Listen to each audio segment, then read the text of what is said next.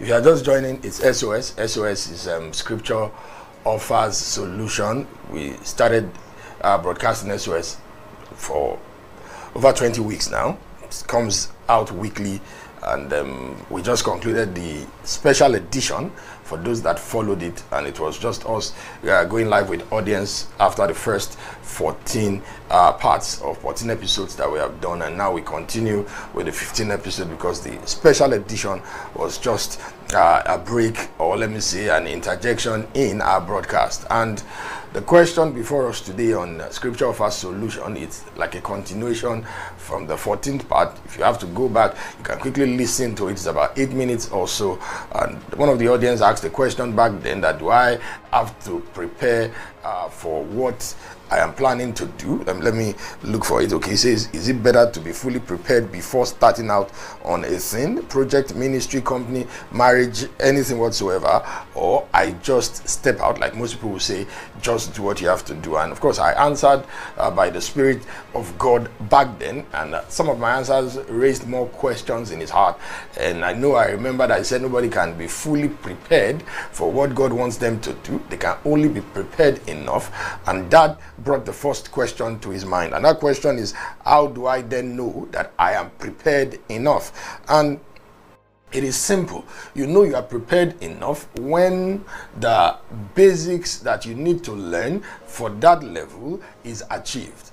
This is what I mean. You have, let's say, you are expected to learn how to sew a cloth, or you are learning to build or any project whatsoever. Everything you endeavor to do have basic things that you need to learn and understand, and they won't teach you all. That is the truth. So they teach you as much as you will need for that first level, and once that is done, you will be expected to be able to at least attempt to carry out one of those things. In the school setting, they call it syllabus. Once you have finished the syllabus, as far as heaven and earth is concerned, they believe you should be ready for whatever exams that comes as a result of the subject. So how do you know you are prepared enough? When you have covered the basics that is required for that period, or let me say when you feel confident enough to do it. There are textbooks that you have to read for many things, for instance, but when it's time to write an exam, most times you don't even finish the syllabus. For those that said I've completed the syllabus, most of them are just saying it to feel like they've read in more than you. But most people read enough, and you'll be like, between this that I've read, there's nothing that should come out that I should not be able to handle. It's the same thing. It doesn't, when you get to the exam, just like life, you won't see things that will look difficult or different in application, but because you've covered substantial ground, that confidence is what allows you to approach the exam. So how do I know I am prepared enough? I said you will know when you've covered the basics required for that level, and also when you feel confident enough that I have mastered enough to try to attempt this thing. When I was answering earlier in the 14th episode, I also said that when it comes to preparation or manifestation or what you want to do, there are times and seasons attached to this. There are times when you are expected to prepare, and there are seasons when what you are preparing for will manifest. So he asked the question, how do I know? That's the second question he's asking on this, that how do I know the time and seasons manifestation? How do I know this is my time or this is my season of manifesting? After believing that I went through the season of preparation without skipping anything. And this answer is simple. It's either it is time for it or you have faith for it. It is time and faith that tells you your seasons of manifestation. Now, if you go to a school, a kindergarten, you said I'm visiting the school, and maybe you are getting a school for your son, your daughter. You get there and you say, let me check kindergarten 1 or kindergarten 2, and you see an 8-year-old boy or girl seated comfortably in that class, squeezed into a chair that is meant for someone half or even 5 years younger than he is. Now you ask, the first thing you ask is, oh, is it part of your handlers or your minder? And they tell you no, he's a student. The first thing that comes to your mind is somebody missed something somewhere. It's either the parents didn't have money when they should have been in school, or he didn't develop well enough mentally to be able to handle the learning required for his age, because the time allotted to his age, or the time age is carrying, shows that he's not supposed to be there. So when we are talking about season of manifestation, time will always tell you that it is not your season. I remember Elisha Gehazi, when the Syrian captain came and Naaman got his healing, he offered Elisha money. Remember, he did not take it. He offered goods, he did not take it.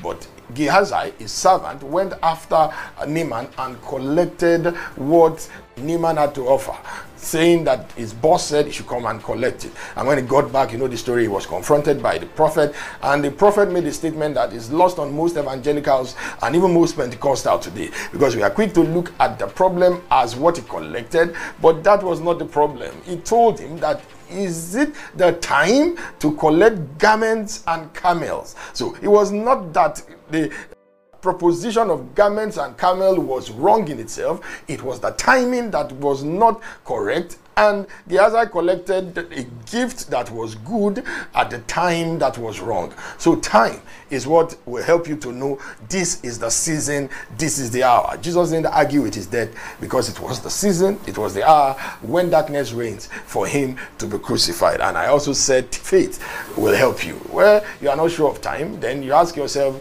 do I have enough faith for it?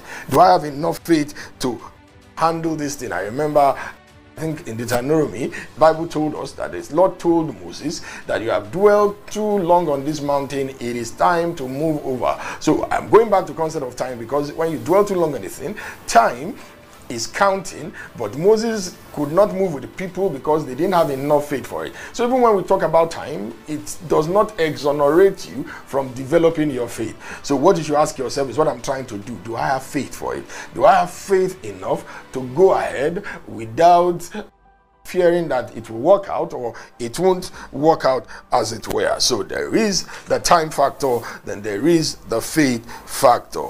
And lastly, he asked the third question, arising from still that 14th episode that I answered this question, that now that I've talked about growing, preparing enough, he says, how do I measure that I've grown enough by preparation to step out? In other words, how do I know that even as I'm preparing, I am growing? It is simple. You look at Jesus' life. At 12 years old, he had to test himself against the teachers of the law. He did not manifest anything after until another 18 years, because even during preparation, God creates time for you to be able to measure what you are learning, to be able to know if you are even learning at all. So how do you know you are growing? Number one, your trainer helps you, because when his parents came back, even though Jesus manifested outside their supposed authority, but he told them that the authority of the Most High is higher than their own. The Bible said he went back with his parents and he was subject unto them. So your trainer will help you, your pastor, your teacher, your mentor, whatever nomenclature you call it. You must have someone in your life that measures with you if you are progressing. Because if you go by your own definition, you go by your own evaluation, you always call yourself 100. It is simple. I remember a story quickly that I read of a guy passing, and he saw a guy, an archer, shooting arrows, and he saw perfect bullseye shooting, and he was really impressed and asked the guy that you must have been learning to shoot the arrow as a baby, that this is fantastic. The guy said, how do you do it? He said, no problem. If you want to see how I hit such bullseye, always putting the arrow on the red dot, he says, just wait and see. So as the guy stood by the side, the bleachers, and the guy fired an arrow, and the arrow went straight into one of the boards there, and after that he dropped his bow, went over to the board, took a red paint, marked the point, removed the arrow, marked the point, and put the arrow back inside. He says, that is how I hit the red spot every time. So it is simple. If you're evaluating yourself, you will always take it easy on yourself, but no trainer will take it easy on you, because if you are training for sports athletics, you are the one that gets tired. Your trainer is never tired. So that's why anyone that takes it easy on you in your season of preparation, your pastor always rubbing your head, is destroying your future, is not really helping you. So your trainer will help you. to know if you are growing.